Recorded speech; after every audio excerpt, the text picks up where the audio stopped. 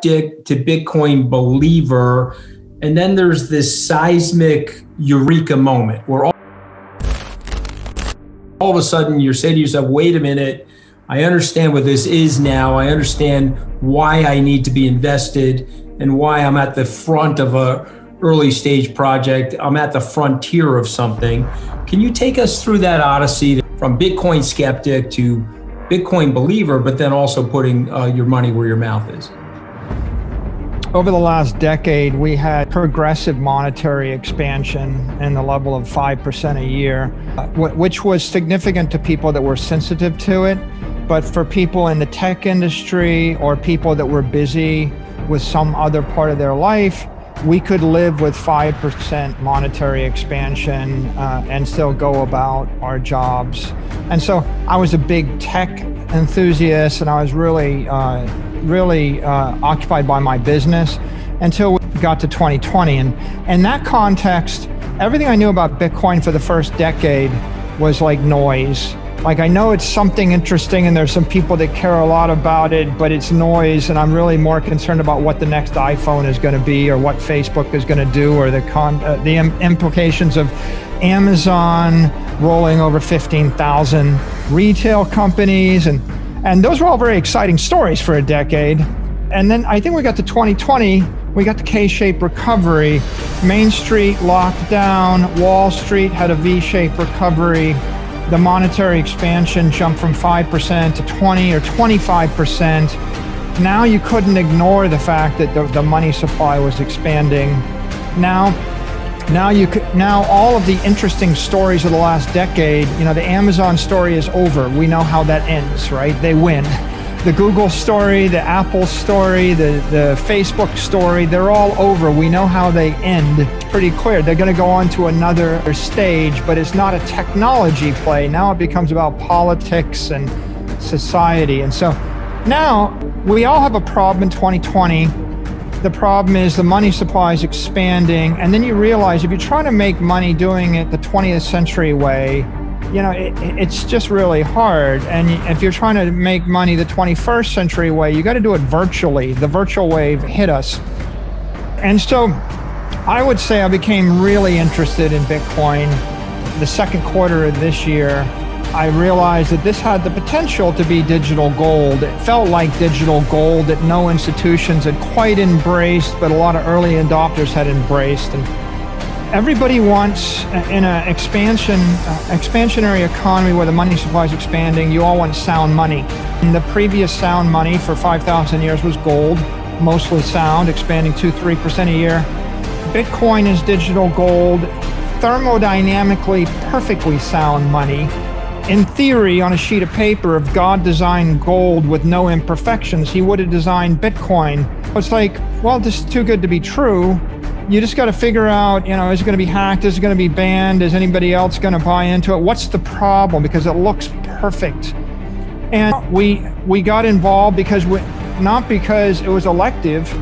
If I had a 5% problem each year, I could have ignored it. But when it became a 20% problem, I couldn't ignore it. We were forced after March of 2020 to embrace the issue. So we got into it and we embraced it. Not because we thought Bitcoin was risk-free. Bitcoin was $9,000, $10,000 a coin. There's a lot of controversy in April, May, June, even July, August.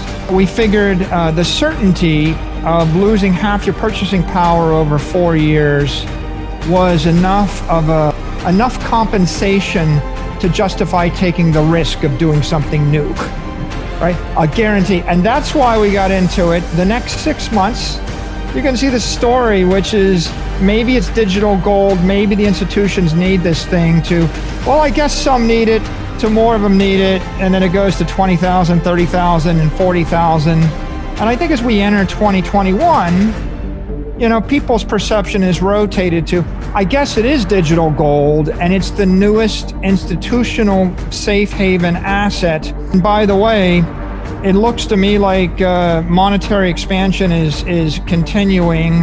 Everybody's got an asset inflation problem. It's top of mind for every investor. What are we going to do about it? And so that's how we kick off the year as I speak to you. So it was with a group of people. We've obviously launched our fund in good part thanks to your help and your intellectual gravitas and helping us get around to this. My eureka moment alongside of yours was understanding something you said last time we were together about it being a digital network, a digital platform for money, similar to an Amazon for retail, or say a Google for search and advertising, or Facebook for social networking.